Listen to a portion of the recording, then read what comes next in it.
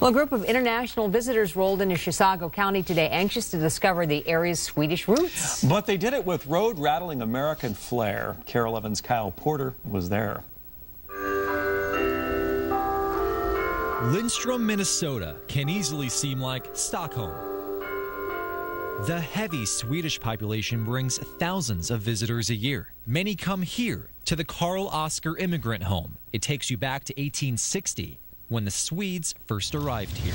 But today is a unique day.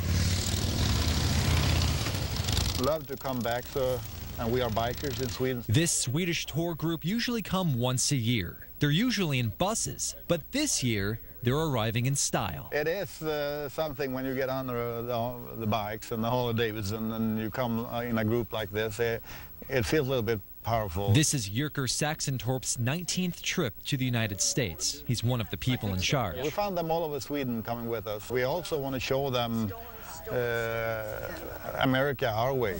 I am so glad to finally welcome you here. We talk about all kinds of things. And we will go in and look at the house now. They're pretty pumped about seeing this authentic home. Items that were used back in 1860. For the next 10 days, they're visiting other landmarks in Minnesota, too. It's good to see them. They're friends. Everybody is, well, they're part of the family. They spend about an hour before it's time to say so long. Until next time. Turned out to be successful. A unique experience in more than one way.